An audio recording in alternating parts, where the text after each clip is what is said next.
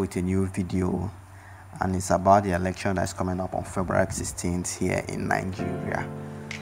So as a tech guy, I was worried, I was concerned about the rumors flying around that federal government is trying to shut down internet access on February 16th and 17th because of the election.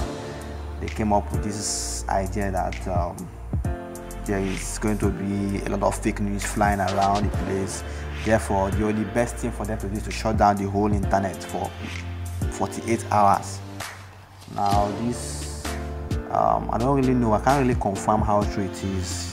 The whole story came up when former Ekiti State Governor Adele Fayose said that he is aware of some equipment that were imported from Israel that the government wants to use to shut down the internet. Now, this is not a good idea if actually it is true.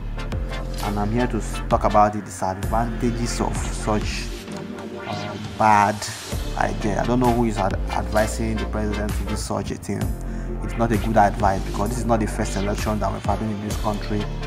We'll be having several elections in this country, and there is no such thing. So the more they are trying to do this, it's kind of, the electorate are worried. It kind of speaks ill about the government, So there are a lot of disadvantages. The disadvantages is even more than the advantages of shutting down internet access, because the financial losses will be so huge.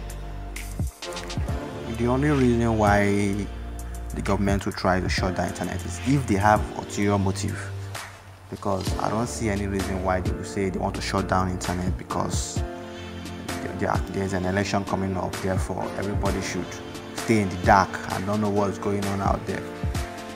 This is even going to create a lot of suspicion among the people when they will start thinking that, the federal government is trying to do something bad or trying to rig the election. They don't want us to know. They don't want us to know what's going on. It's going to fuel a lot of suspicion. It's going to create tension. It's going to cause insecurity where everybody don't know what's going on. You cannot make calls. You cannot access the internet.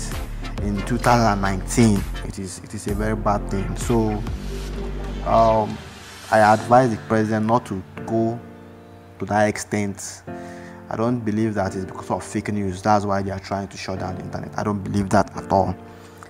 Apart from the tension it's going to create, it's going to cause a lot of financial losses